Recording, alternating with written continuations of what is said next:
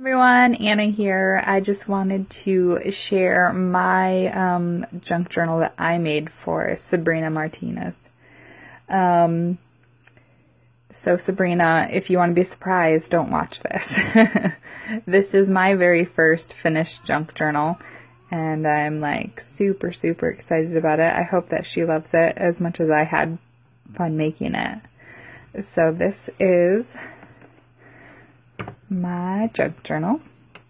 The front of it is, well, this is 8 by 8. It's made out of, I don't know, cardstock and different papers and embellishments and stuff. This was just a paper that I had bought quite a few years ago, actually, and loved it and decided that I wanted the cover to be this. And then I made this little embellishment here, and these are vintage tickets, and then just added a little bit of bling. I made this ribbon tassel, and it has this little potion bottle too, and it's got a witch that's a Brad. So on the inside, I really like doing these type of like inside covers where it's got kind of like the library insert, so that, you know, if they're going to keep it, they can add their stuff to it or can give it away. So I have that pocket there, and then I have a smaller pocket. And actually what I did was, my children had this book, Halloween book that we loved, but it was really falling apart, and so I kind of took it apart and used a lot of that. So this is like the beginning of the story, and just kind of embellished this, and it's got a little spider tag here. And then here, this is another double pocket, so it's got big tags there and some smaller pieces here, and another embellished flower type thing that I did. And here's the first page of the story, and this actually lifts up like that, and then it has, did a little opening for a little tuck spot there.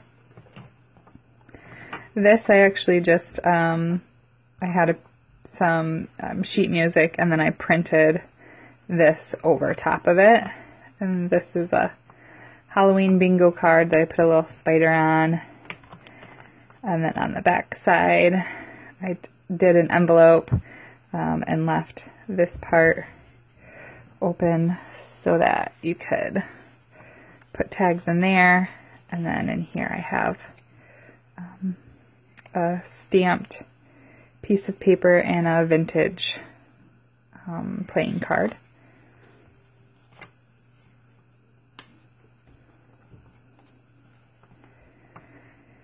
And then this side has a little tuck spot here.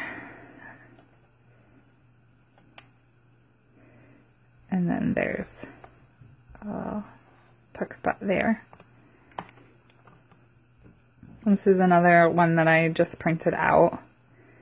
And then this is a cupcake liner that I used as a little pocket and added in some fun stuff. And this is a treat bag with a large tag in it. And then this side has another envelope with tags in it.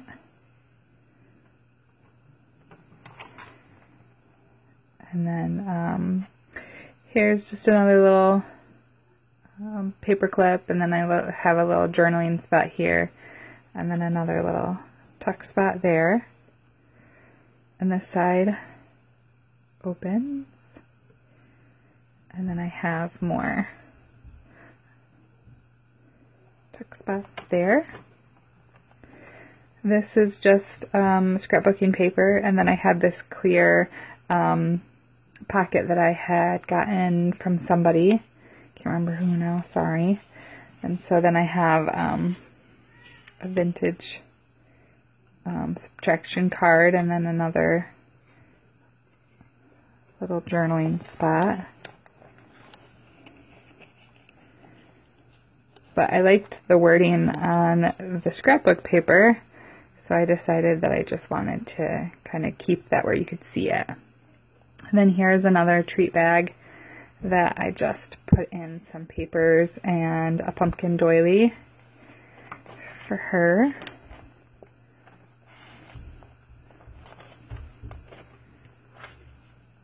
And then I printed this out, this witch out. And then this is a crocheted flower that I added a ghost brad to. And then I had a whole bunch of this bunting that I just kind of cut a couple of pieces down for. And then this is the back page. And I just kind of embellished it and put end. And then on the back cover I did just kind of a little bit of embellishment, and then handmade with love and me and the date. And then that's the back cover. So yeah, so I'm pretty happy with it since it's my first complete journal. And I just really hope that Sabrina likes it. So yeah, thank you.